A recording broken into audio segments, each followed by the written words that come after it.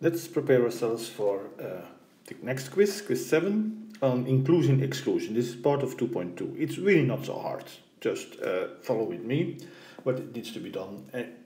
The only perhaps obstacle you might say is there are kind of word problems. I know that's not your favorite math problem, if you already have any of those, but it's something it's not so hard to figure it out. So I'm going to give you basically one example with a couple of things in it. So okay, let's say we are playing some game like, I don't know, soccer or something like that, and we are building a blue team. So the coach says, okay guys, if you want to be on the blue team, you need to wear something blue. Either you have to have blue socks or blue shirts, so that we can recognize everybody from our own team, right? You don't want to take the ball away from your own teammates and stuff like that. Okay, so you can choose whatever you want to wear: blue socks, blue shirts. Okay, so everybody goes change and wears things, and so it turns out that seven players have blue socks, wear blue socks. 8 players decide to wear blue shirts, but some of them say, I'm really committed to the blue team, and so 3 of them wear both. Okay, there was no reason why they couldn't wear both, right? Okay, so that's the situation, and so the question now is, how many people on the team? How many players on the blue team?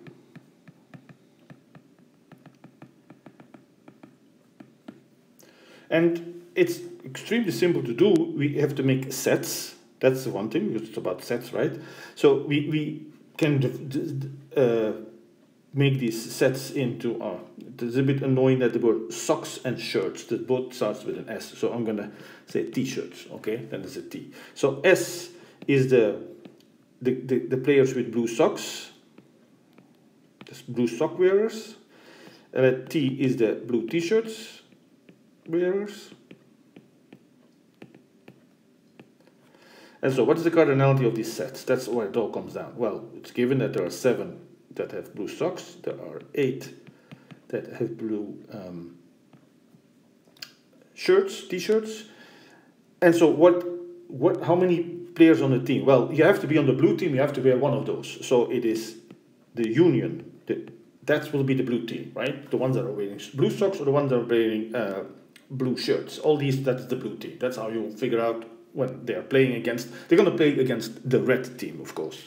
And the red team is going to wear whatever they decide to wear, but at least the blue guys can be recognized that way. So that's, and then the formula is, and this is the whole point, it's the inclusion-exclusion formula that we have to calculate the number of players in the first set, the number of elements in the second set, but if we counted just both of them, then we double count the ones that are in both. Now that's what we have to figure out here. So how many players are in both? Well, it's told, we've been told there are 3 of them that are wearing, wear both. They are not t-shirts and they're socks, they wear both. Okay, so that's 3. So we get 7 plus 8 minus 3, that is 12, and that's the answer.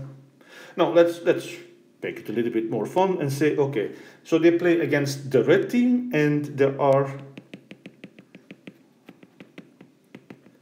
in the game, so in the red-blue game,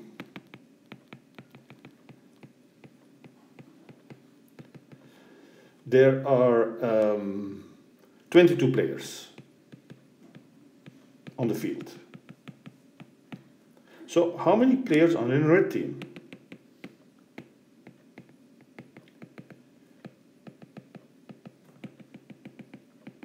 So let's call R the red team, guys. R is the red team.